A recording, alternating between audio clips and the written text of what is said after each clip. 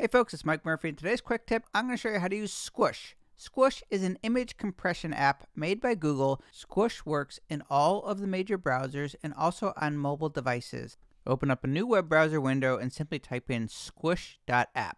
Hit enter or return, Squoosh will open up.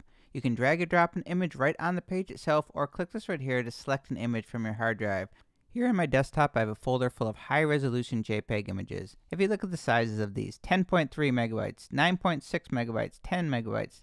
So I'm just going to click open. Again, I could have just drag and dropped this right on the browser window, but I'm going to click open. It's going to open up in Squoosh.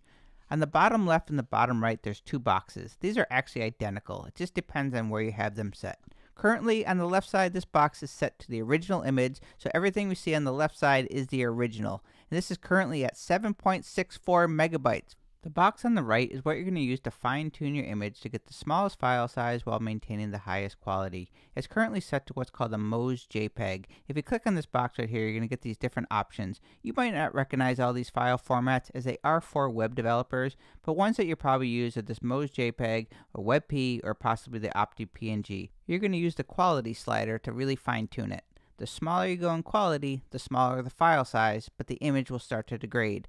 The higher you go in quality, or the closer to 100%, this is the closer you're going to get to the original image, but the image size is also going to increase. To zoom in and out of the image, you can use these plus and minus here on the bottom, or you can simply use your scroll wheel to zoom in and out. You're going to use this before and after slider to really get a good comparison of the two. And if you ever want to start over and upload a new image, just simply click on this left arrow to go back to the main page. You just look at the boxes to see what's on the left side. So the left side is going to be the original image, and the right side is going to be this Mose JPEG. And you're going to slide this image to get the before and after. I'm going to go up to the sky so you can really get a good idea of how this works. I'm going to drag the quality slider way down. Let's go down to like 20%, okay? And you're going to see right away that the right side is very pixelated and the left side is the original. So we're going to drag the slider and you can see the before and after. So that's how that works.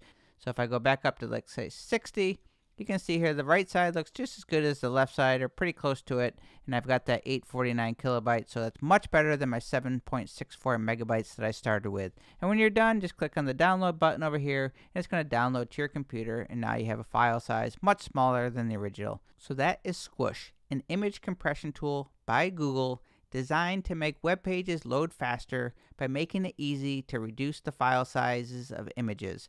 My name is Mike Murphy. Cheers.